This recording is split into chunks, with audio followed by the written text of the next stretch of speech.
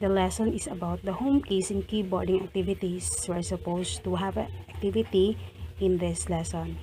But since face-to-face is not possible, I made this one.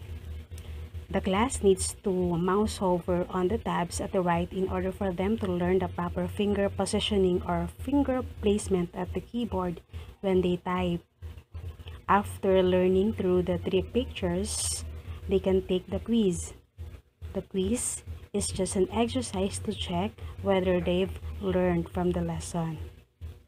As they take the quiz, they'll be prompted if their answer is correct or wrong. If they have wrong answer, they have to retry every time they get a wrong answer. And when they answered it right, they can move on to the next number until they finish the quiz. They can't go back to the previous slide nor move forward to the next slide using the keyboard.